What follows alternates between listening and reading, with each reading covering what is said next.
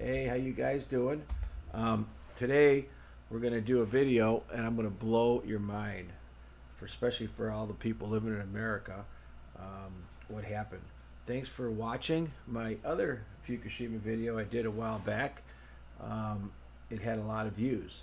So real quick, just to let you know, for people that don't know, this was a nuclear reactor, multi-nuclear reactor meltdown, where these nuclear reactors had problems from a tidal wave, and they basically, some blew up and some melted down. So real quick, when they blew up, it was a lower temperature explosion, and there was a lot of isotopes. And we're going to talk about where these isotopes now are. And basically this thing here says boom was a cloud or a plume. And another problem going on right now as we speak, when they built this place, and who would ever think of, cutting a mountain? They cut this mountain here, and they built this thing at the bottom of kind of a hill. So all this water travels, and now these things are melting underground, and millions of gallons are going into the ocean. And now the Pacific Ocean is pretty much dying. And we're going to show you some things about this. And the young kids and millennials, you guys really need to get on board on this, because this has to end. This nuclear stuff, when you see the repercussions of this one, these are just a photo, a satellite from this is pure radiation plumes that would get into the atmosphere. Now let me talk a little bit about the plumes. I'm not going to turn this into a science radioactive radiation type class, but you've got alphas, gammas, and betas. Now the gammas are, I call them zoomies, and they pretty much can go right through you. The alphas and betas kind of have to be ingested, so these are probably one of the most damaging. And like when you have this, and here's the Fukushima, and here's this pink, not pink but yellow, you can see this plume here which is traveling. This is the United States over here, and as this plume goes over the United States, it has lots of different isotopes, okay? And the initial explosion of this plume was like around 2,000 degrees, and then it became hotter and hotter and hotter, and that's a whole nother issue. But at that point, we have certain isotopes that are alphas and betas, and these you could breathe. It's in the air, it's in the rain. And so cesium and iodine were the isotopes, and they have half-lives of 30 days to 60 days, and the iodine was less. And that's really important, because some of this information I'm going to tell you is kind of going to blow your mind. What happened real quick. The reactors that were in Fukushima were GE reactors, and we have those all over the United States, all over the world. There's like 450 nuclear reactors. They've all been outdated. They've in America, they're totally outdated, and now they've just extended their lives. Half of them got problems. A lot of them had leaks. A lot of them, David Bessie's got glue holding it together. I mean, it's insane. They leaked. There was releases in Chicago, releases in New York, releases in Miami. Okay, they don't tell you about all this stuff. And so a lot of these are GE nuclear manufactured plants, which now they're finding out have a lot of problems, and now there's tons of class action lawsuits. Now I'm going to show you some crazy stuff here real quick. So real fast. So here we got Japan, here we got the US, boom, kaboom, here's the plume. And over here in America, be happy, everything is okay. Our government tells us it's great. Don't worry about it. Don't even worry about it. And here it's getting into the water, it's coming over the US. And Russia actually picked up this stuff, okay? And so did Lithuania, okay? And so other countries picked up on this, but in America, hey, everything's great, don't worry about it. As a matter of fact, when this accident occurred on 3/11/11, the plume started getting close to the U.S. around the 18th, and guess what? The White House decided to go to the southern hemisphere. That's right, all of them, including the dog. And guess who else went down the southern hemisphere? The GE executives. They went down for some summit.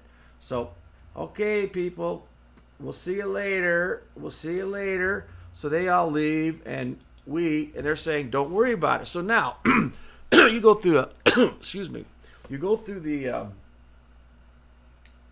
internet, and they got this map here, and they call it a hoax map. It's a hoax map. It's not a hoax map. Now, maybe it doesn't look like this, but you can see it kind of goes like this. And I just put this up because, you know, this is probably what you're going to see. And this is kind of what really happened. So basically, for about 10 days, first on 3/11/11, around the 15th and 18th, it hit the U.S. and then traveled across America for about, I'm going to say, 8 to 10 days. Here's another, and I'm going to show you some crazy stuff about these scams. They say, oh, this is the one with the Fukushima water is killing the Pacific. It is killing the Pacific, and I'm going to show you in a second. But they say this is a big scam. It's a scam. No, it's not a scam. Maybe this picture is a scam, but this is not a scam. Right now, water is traveling underneath those reactors. They're melted. They're going. You ever hear of China syndrome? Well, that's what's going on. And all that water from that mountain is contaminating. It's going into the ocean. Okay, it's going into the ocean.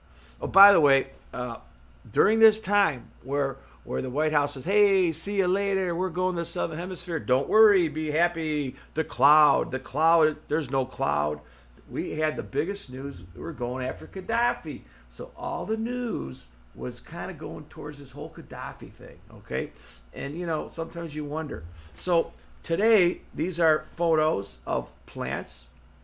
I'll have another video, and Organic Slant has a site that shows all these plants. The plants here in Cleveland are becoming deformed. And this all happened recently. Now they said, hey, you know, the Pacific Ocean is just fine. Well, tell me why 10,000 dead sea lions wash up on the shores of California, okay, and more up in the islands. And the whales are dying, okay? This is all happening, and they're saying, we don't know what caused them to die. A lot of them are dying from starvation. A lot of them are dying from leukemia. That's right. These things got leukemia. And just now, this is 2019, there was another 30 whales and 40 whales that died. I mean, we're going to have extinctions here. These whales are coming, they're dying, so of course there's something happening in the ocean, and some whales have tumors, and dolphin are dying. Now, another thing is the starfish are gone. You go up into upper Canada on the west coast, there's no more starfish, there's no more sea urchins. Okay, so yes, there is some issues. All right, there is some problems. This is sea urchins, and to the right is what it used to be. To the left is a website that I go to. Dana Dunford, you could look him up. He's on every night. He talks about Fukushima every single night. And he actually is the only person on this planet that goes to the ocean for 4 to 5 months at a time. And he takes pictures and he goes alone and nobody's helping him. The government in Canada doesn't like him. The American government doesn't like him. The EPA doesn't like the colleges. Nobody wants him to do this because guess what? They don't want you to know the truth. They don't want you to know that this Fukushima is destroying the planet. Now, just for the heck of it, there's Dana here, and you can watch him on YouTube nightly. This is Japan now. They have ready for this 30 million 1-ton bags. Each one of these bags is 1 ton. And guess what? They're just polluting it all over. This is a fake picture. They're saying, oh, the reactors are fixed. They're not. This is what they look like. Okay, this is green screen. So there's a whole bunch of information on that. So the news is not telling you the truth. And that's what this whole video is about. It's about our EPA. You guys think our EPA's the good guys? Wait till you hear I'm going to blow your mind, because this whole video is about the EPA and about America, how they kind of lied to us about this radiation. Here in Japan, they've got all these areas that are empty, and they're all filling up with these bags. These are thousands and thousands of bags. These used to be areas where they used to farm, and now they're all full of these bags. Each bag is 1 ton, 30 million of them. And these bags, you think these bags are going to last a long time? No. Some of these isotopes are thousands of years, hundreds of years. Some, depending on what isotope, the bags are just plastic, and they're already leaking in some areas. And if there's any storms, they're going to be floating these things they're going to be floating in the Pacific Ocean. If there's another tsunami, look at these things just piled up all over Japan. They take this beautiful land and they fill it up with millions and millions, 30 million. I can't count to 30 million. Okay, and these poor people are living with this next door. Their cancer rates on the kids have gone up 30%, especially with the children. So here is the real plume, and this is Dana, and he's talking about all the isotopes with this low temperature. And guess what? We're going to talk about iodine and cesium, and I'm going to blow your mind. I'm going to blow your mind what the EPA did to us in America. Here is the plume full of iodine and cesium. Okay, and guess what? It rains, right? Now, here we go. We're getting into the dirty stuff now. These are sites all over America that measure radiation. Now, remember I said alpha, gamma, and beta. Well, these pretty much can do pretty good with the measuring the gammas, but the alphas and betas are a little bit more difficult. And so all these sites, I believe there's 120 or so, were on, but a lot of them were even working, and some were cannibalized and not functioning right when this happened, which was 3/11. And this is really important because the year 2011 is the year America was poisoned. We were poisoned, and I'm going to tell you about it in a second. So these are these detectors they have. A lot of cities have them, but here's your problem with these. There's only like 130, 40 of them now. Back then, 120. That's not a whole lot of these, okay? So there's a lot of flaws with this equipment. And as far as the alpha, it also picks up alpha and beta. However, those have to be taken generally to a lab. And when they take it to a lab, then they process it. So they're like on filter paper. The only problem is, now I'm going to tell you about this, the iodine 131 and the cesiums, okay, they have relatively low half-lives. There's two types of cesium. One is 30 years, 3 years, and 3 years, and one's 30 years. But the bottom line is that, let's say the iodine, which was, maybe 30 days, 90 days, after 90 days, it's in half, and in half, and in half, and in half. So after 1 year, which is going to be really important, in 1 year, for example, iodine 131 would be gone. It would be unnoticeable on the ground. It would just disappear. However, if you ingested it during that time, you would damage your thyroid. And I'll show you in a few minutes what's going on with the thyroid. So the damage to your body is done. But guess what? The bad guy is gone. Okay, so remember the bad guys. There's two bad guys, cesiums and one and the iodine that were in that plume that came over the USA. So basically, these things are supposed to pick it up, okay, and they're supposed to take it to the lab, and immediately it's supposed to be tested. Immediately. And, especially if there's a nuclear disaster, you would think you'd be testing those every day. And you got to test it because if you don't get the data right away, within 30 days, it's half that data. And you got to tell the people, hey, look, don't drink the milk, don't eat the food, don't eat whatever was rained on by this, okay? So here's the issue. They picked up these filters, and a lot of these weren't even working. And then he took these filters, and they says, oh, let's take them to the lab. And guess what? They left them in the lab for a year. Remember I told you in 12 months there's nothing left. So the alpha and betas of the iodine and cesium that were in that cloud that rained on America for 10 days, which got on all our food, all the cows had it in their milk, it's in your cheese, and it would have been in January, February, March, and April, May, June, July, and August, and then it would start to drop every month after that. So anything in June and July was highly radioactive, and they weren't testing it back then. Plus, they weren't testing the milk. They quit testing the milk during that time. Can you imagine that? That was the most important thing to test. Okay, they didn't do it.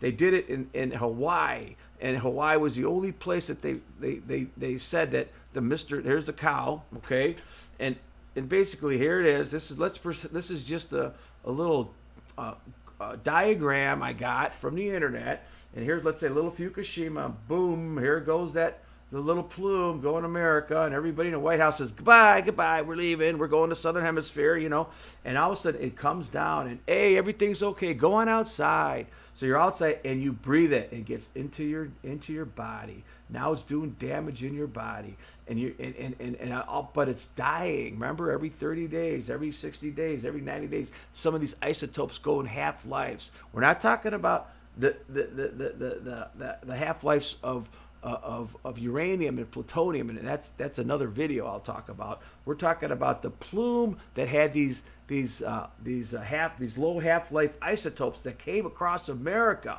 So here we go. Mr. Cow is going to eat the grass, which is, by the way, full of cesium and full iodine. Oh, it goes into the milk. Oh, nobody's testing the milk. Oh, we're not testing the milk this year. You know, they quit. Then here's all your food. You're picking your lettuce and you're eating your cherries, and all that food has got that iodine, and that goes into your body. It goes into your body and does damage to your body, and then it disappears. And so basically, this is that fake plume we talked about, and so, you know, during the first 2 weeks, okay, of the plume, right after after the nuclear meltdown of Fukushima in Japan, they didn't release any data. Matter of fact, they didn't release the alpha and beta reports until a year later. Think about it. A year later, if you wait a year and after 10 half-lives, there's nothing on there. So of course they say, oh, everything's good to go. We're all fine. Hey, everything's great. They didn't test it right away. If they did, we'd be in our houses. We wouldn't be eating any food. We wouldn't be cutting the grass on those days. Okay, we may have taken an airplane down to the southern hemisphere also, right? So they basically said, hey, everything is fine. And in the meantime, all Americans, all of us were poisoned by cesium and iodine. Don't let them kid you. This is what happened, okay? And what's funny is you go to the EPA sites now and you try to look up the data. Oh, it's not available. Of course it's not available.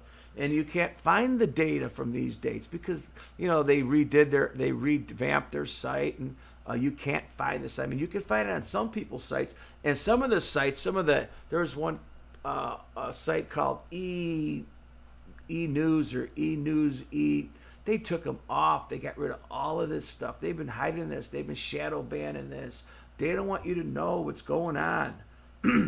Excuse me. And so we talked about gamma, beta, alpha, and there's neutrons in there too. You know, we talked about, you know, I said the gammas. Oh, and here's another thing. We only have 120 or 40 sites. Guess what? That's a site every 10 or 20,000 miles. You imagine if there's a nuclear reactor on the other side of Lake Michigan, and we don't, and so it takes 20,000 miles or square miles before the people know about it. We don't even have enough of these detectors, and you know what? They don't want them because we have 99 reactors in America. Half of them got problems, and when they accidentally release liquids that get into the water, like there's people in Chicago that have radioactive water now. People in Pennsylvania got radioactive water. The water aquifers under Miami are radioactive. This is crazy stuff, man. This is destroying our planet. And guess what? It's not green. This is not good energy. This is bad energy. The millennials and these kids, you kids gotta stop this before you matter of fact, I don't think you kids are gonna have kids because of this. You got to stop this, and so this is the map. Here's the U.S. Okay, so like I said earlier, they basically said 200 radioisotopes. Okay, that came around. Now Alaska did pick up some right after that, you know, but it wasn't the front page of the paper. And Hawaii picked up some of the milk, but that was the only milk that was ever tested. They didn't test milk that whole year. There's no reason. Go look for milk testing in the year 2011. The only year that this America needed milk testing. The only year they didn't do it. They didn't do it. Give me a break. Then they didn't test for the alphas and the betas during that year. Why? Why? They were at the lab. They were at the lab waiting while they were decomposing, so there's nothing on them. Folks, man, we've been had. We've been had.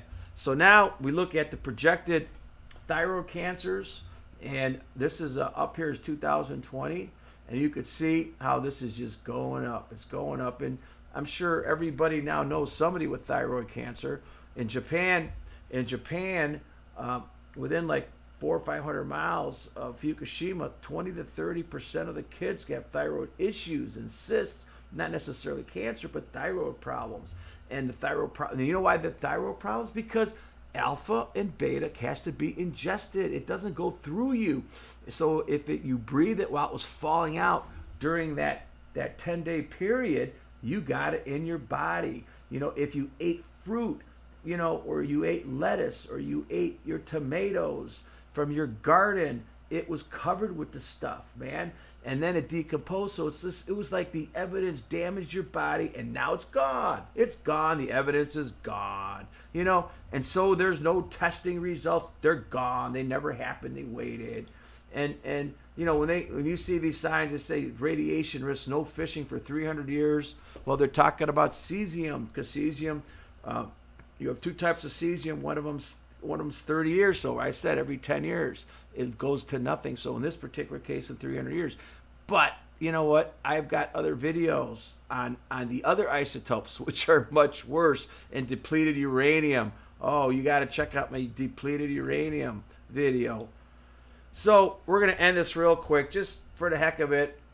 Just so you know, this whole part of the United States and the baby boomers, that's me, we just got whacked because they blew up hundreds and hundreds and hundreds of atomic bombs in the United States, and all this fallout. This is where all the radiation fell. So we're kind of living in a radioactive world, you know. And then this map here shows you all the explosions, and I will come up with a few more videos and let you know about it. So to end this video, the bottom line was there was a plume. It was a plume full of iodine and cesium. The plume, iodine, and cesium is highly radioactive. They're alpha and betas. It rained on your food. It rained on your pets. It rained on your head. It got into your food. And our government basically said, don't worry about it. Go outside and be happy. Be happy. And in the meantime, they quit testing a lot of the alpha and betas. So they waited a year until the isotopes have decomposed to their fullest. So there was no need to worry. No need to worry. Well, you know what? They also did test the cows and the milk in June and July when they had to. They needed to do it because if you knew, you wouldn't be eating cheese. You wouldn't be drinking milk. You wouldn't be eating that ice cream on that hot day, you know. And so we'll never know the actual damage. We'll never know the actual damage. This is just one of the big secrets. One of the big secrets. So, hey, I want to thank you guys for coming on. Please rate and subscribe. I do have a lot of videos, mostly home inspection videos, but I throw these in from time to time. Sometimes these get me in trouble, but I got to put them up. So hit the bell so you can get my future videos, and subscribe, and thanks for coming on.